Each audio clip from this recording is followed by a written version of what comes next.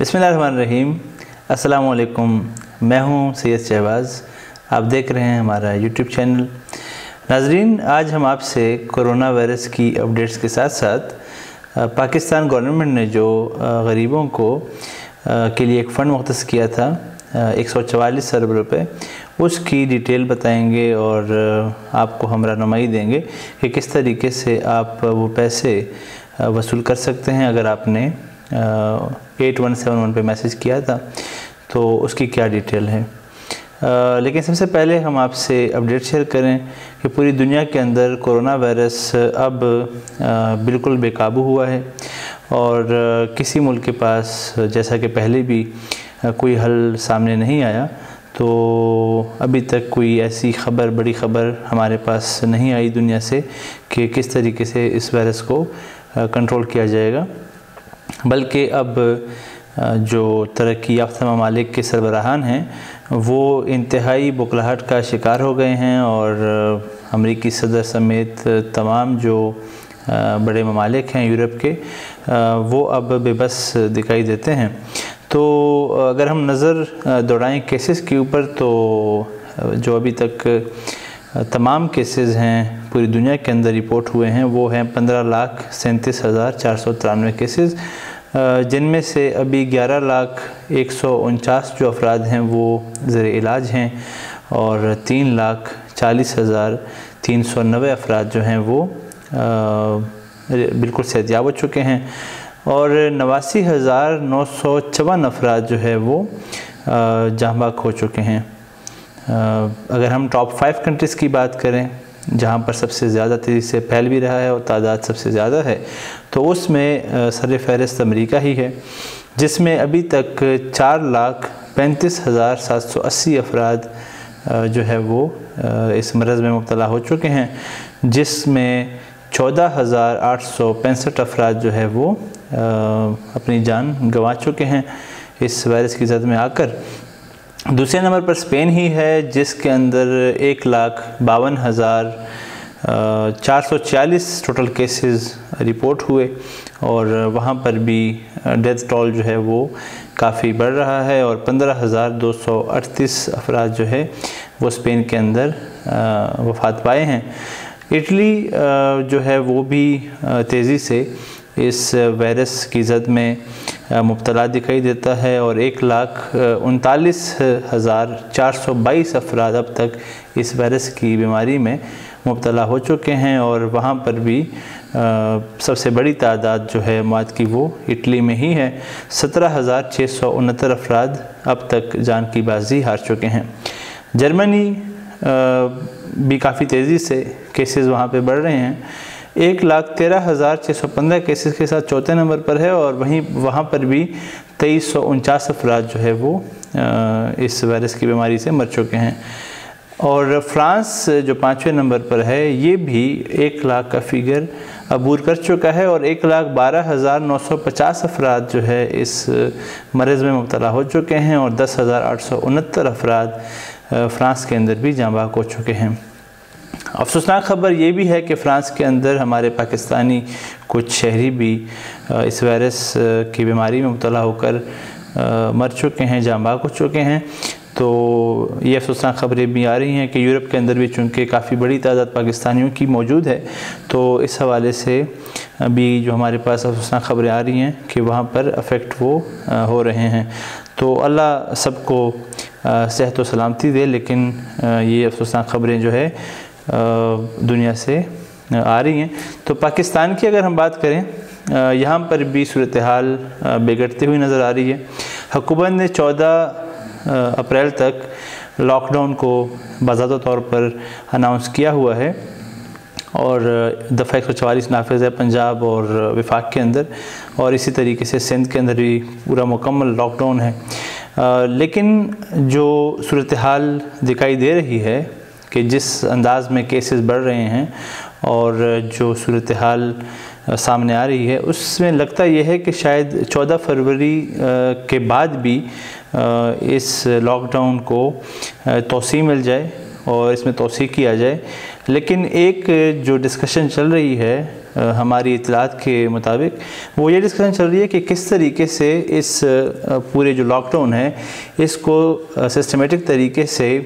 جو اہم شعبے ہیں ان کو چلانے کی جو بات کی جا رہی ہے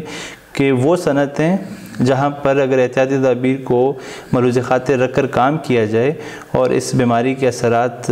کم کیے جائیں اور وہاں پر بیماری کو پھیلنے نہ دیا جائے تو ایسے جو سیکٹرز ہیں جو صنعتیں ہیں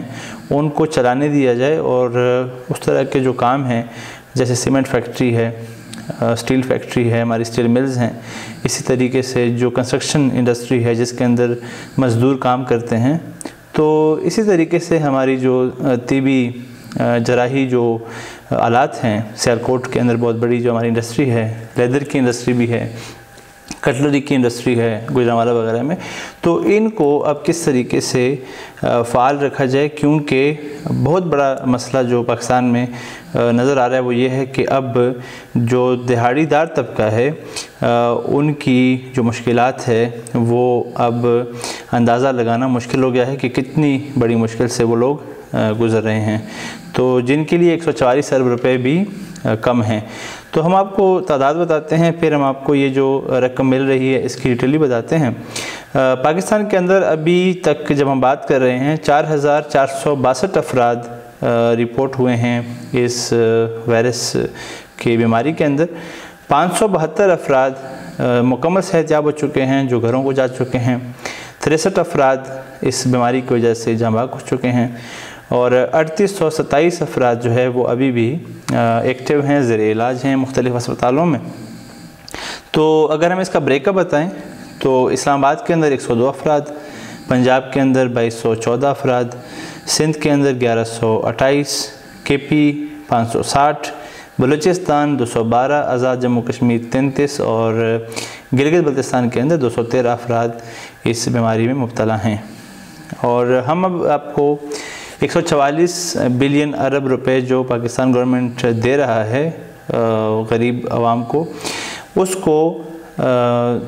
2-3 حصوں میں تقسیم کیا گیا ہے۔ سب سے پہلے تو 12 ملین مطلب 1 کروڑ 20 لاکھ لوگوں کو یہ پیسے 12,000 روپے جو ہے وہ دینے کا وعدہ کیا گیا تھا حکومت کی جانب سے، اور اب اس کو امپلیمنٹ کرنا سٹارٹ کر لیا ہے۔ تو جس کے اندر 4.5 ملین یعنی کہ 45 لاکھ تو وہ لوگ ہیں جو آلریڈی احساس کفالت نامی جو پروگرام ہے، جو پہلے بے نظیر انکم سپورٹ پروگرام ہوا کرتا تھا، اس کے آلریڈی رجسٹرڈ جو لوگ تھے ان کو ماہانہ بنیاد پر 2,000 روپے ملا کرتے ہیں۔ ان کا ایک ATM کارڈ بنا ہوتا ہے اور وہ جا کر وہ پیسے ریسیو کر لیتے ہیں۔ اب حکومت نے یہ کیا ہے کہ 2,000 روپے جو 4 مہینے کے لیے ملتے ہیں، مطلب 8,000 ہو جائیں گے، 8,000 کے ساتھ 4,000 مزید جمع کر کے حکومت پاکستان جو ہے وہ ایک ہی دفعہ 12,000 روپے ان لوگوں کو یکمشت دیں گے، تاکہ جو بھی لاک ڈاؤن کی صورتحال ہے، جو حالات خراب ہیں، اس میں وہ اپنا راشن، اپنی جو ضروریات ہیں وہ پوری کر سکیں۔ تو یہ پہلے مرحلے میں آج سے پیسے دینا حکومت پاکستان شروع ہو چکی ہے، اور تدریجاً یہ پیسے ان کو ملنا شروع ہو گئے ہیں۔ اب پہلے مرحلے میں یہ دینے کے بعد دوسرے مرحلے میں وہ لوگ ہیں جو میسج کے ذریعے حکومت پاکستان کے پاس رجسٹرڈ ہو چکے ہیں اور جن کو اہلیت کا میسج واپس آ چکا ہے کہ آپ اہل ہیں، ان کا ڈیٹا چیک ہو چکا ہے اور دے آر ایلیجیبل، وہ ایلیجیبل ہیں اور وہ لے سکتے ہیں پیسے۔ تو دوسرے مرحلے میں ان کو یہ پیسے دیے جائیں گے۔ تو اس کے لیے جو میڈیم یوز کرنے کی بات کی جا رہی ہے حکومت کی جانب سے، وہ حبیب کنیکٹ جو ہے، جو ایزی پیسہ ہوتا ہے، ایزی پیسہ کی دکانوں پہ آپ جا کے حبیب کنیکٹ جو ان کی فرینچائزز ہیں حبیب بینک کی، وہاں سے بھی جا کے آپ پیسے لے سکتے ہیں، اور اسی طریقے سے حبیب بینکس جو ہیں اور اس کے ذریعے بھی آپ لے سکتے ہیں، اور نیشنل بینک کی بھی جو ہے وہ کچھ برانچز ہیں، اس سے بھی آپ پیسے لے سکتے ہیں۔ مزید اس کی جو تفصیلات ہیں وہ آپ کو ہم ڈسکرپشن کے اندر احساس کفالت جو ویب سائٹ ہے ہم آپ کو مینشن کریں گے، آپ اس میں جا کے مزید تفصیلات جو ہے وہ وہاں سے حاصل کر سکتے ہیں۔ اسی کے ساتھ اپنے میزبان سید شہباز کو اجازت دیجیے۔ اجازت دیتے ہوئے ہمارے چینل کو سبسکرائب کریں اور ہماری ویڈیوز کو لائک شیئر ضرور کریں تاکہ ہماری حوصلہ افزائی ہو۔ اپنا ڈھیر سارا خیال رکھیے اور اسی کے ساتھ اجازت دیجیے۔ اللہ حافظ۔